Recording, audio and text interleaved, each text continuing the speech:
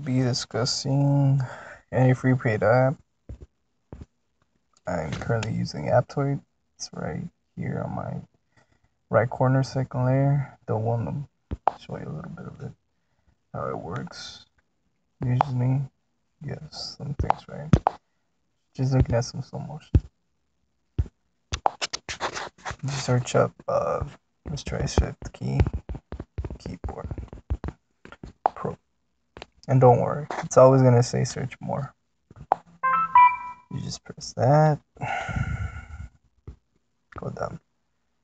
It's right here. Pro version. Up to you can check everything right there that's going on.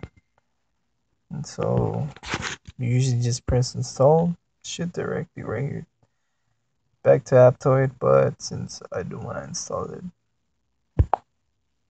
also that tells you to add to store, so you won't have to look at it up online anymore. So yeah, the way I do it is let's go to Google Chrome.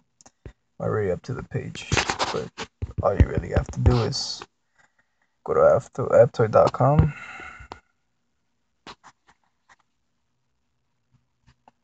It says install Aptoide. Usually when it's your first time coming up to the page, it will tell you in order to download apps, you would have to download the new version.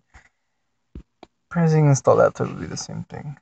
Remember, you guys, if you guys don't know how to check in your unknown resources, you just have to go back to your settings. I'm currently on the Nexus 5.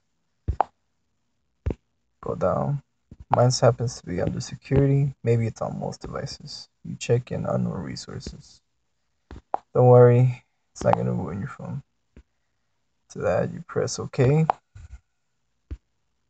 Once you do that, like I showed you before, the app should load, and you should have no problem downloading any paid app on the internet. Thank you. Subscribe to my channel, it'll help a lot, and I will be updating more often. So thanks and have a good day.